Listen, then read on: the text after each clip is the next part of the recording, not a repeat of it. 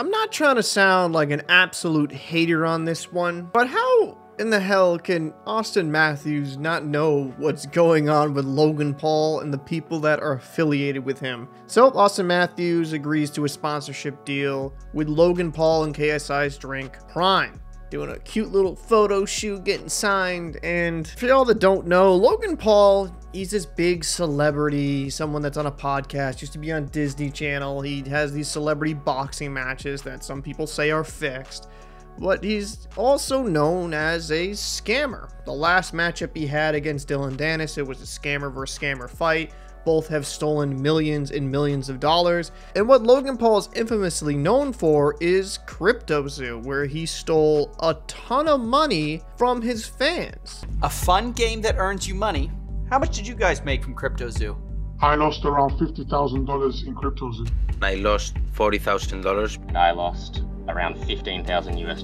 I lost $25,000. $120,000. A great YouTuber by the name of CoffeeZilla did a great breakdown on all of this. That will be linked down in the description, so you can watch that if you want more information. But Auston Matthews, what are you doing? You didn't do any research on the particular person you're trying to have a business relationship with. You didn't look into the negative press regarding him. And some people might call me a Karen for complaining about this, and no, that's his decision. He's getting paid millions, most likely by this brand, to promote it.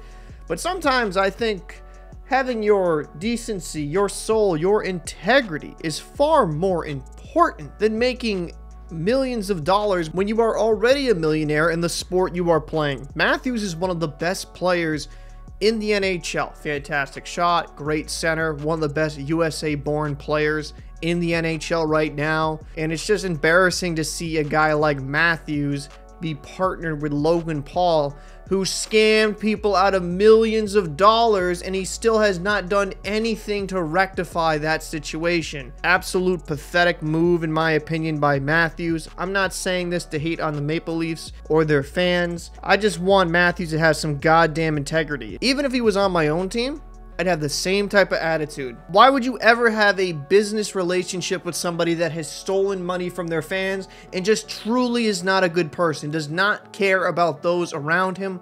All he cares about is stuffing his pockets. I'd like to know your thoughts down below. Do you think this is an embarrassing look for Auston Matthews like I do? I'm Captain Paul. See you in the next one.